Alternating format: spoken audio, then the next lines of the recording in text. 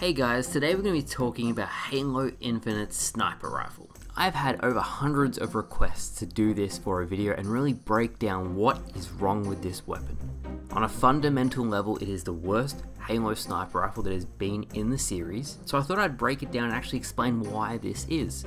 The sniper rifle in every Halo game has been a true power weapon, and if you could actually master it, you can totally change the outcome of a game, and it looks damn cool when you do it.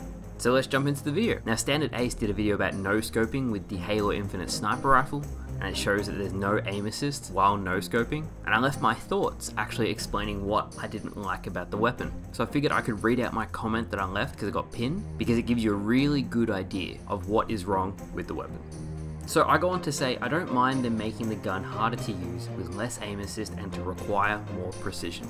The Halo 5 sniper rifle was way too easy to use, and even on MCC on PC with the extra frame rate, it was very easy to use. So having it require more precision is a good thing. The problem is, the other things they've added in conjunction with this make it almost redundant.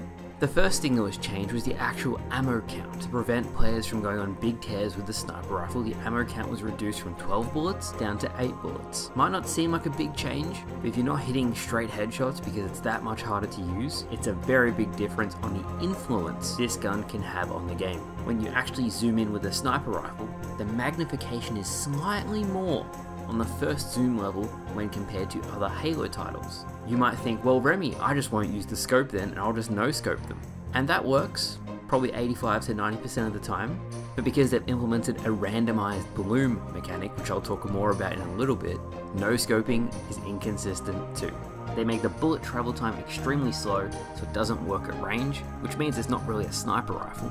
Upon re-zooming of the sniper rifle, if you're in the second zoom, which is the more zoomed in magnification, you press Y to switch weapons. Upon re-zooming, it will be back at that second magnification. This is extremely jarring, because it throws off your depth perception and makes it much harder to use. The next thing that has been changed is the way the sniper rifle actually zooms in.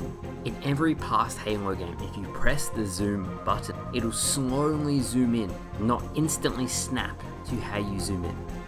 And even that feels jarring. I'm not sure if that's because mechanically the weapon feels very stiff.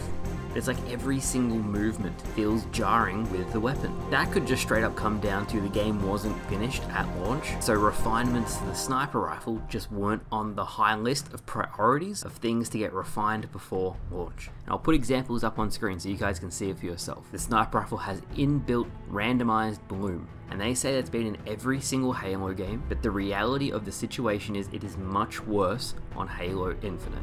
The hit registration just isn't up to par. You need an adequate amount of range so the bullet should land and it just doesn't, and the inbuilt randomized bloom, even though it should at least do some sort of damage, it just straight up doesn't. My final two dot points: one, it's removed from every single map, and even when it does appear on a map now, it shares a pad with a skewer, an anti-vehicle weapon, and I just think they should have separate pads, one to take out vehicles, one to take out infantry.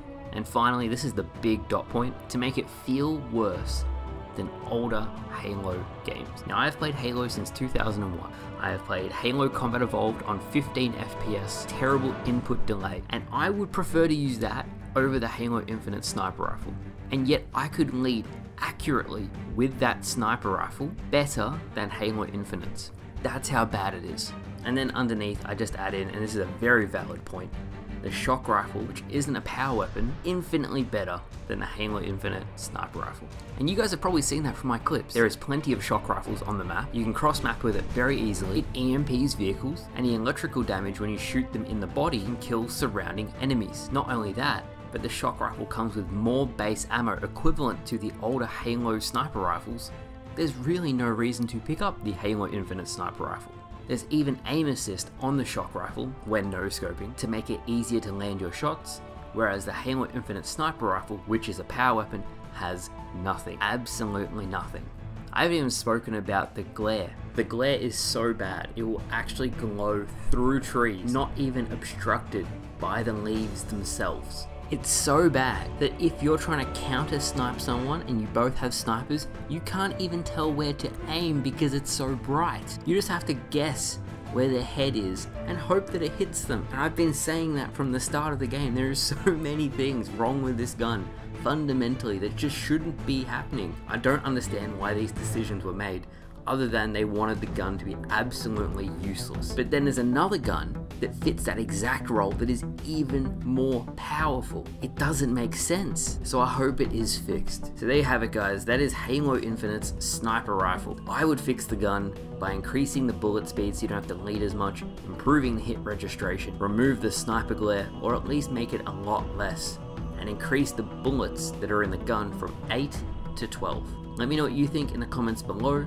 I know you guys will have a lot to say about this. Thank you all so much for watching. Hopefully you enjoyed, and I will see you guys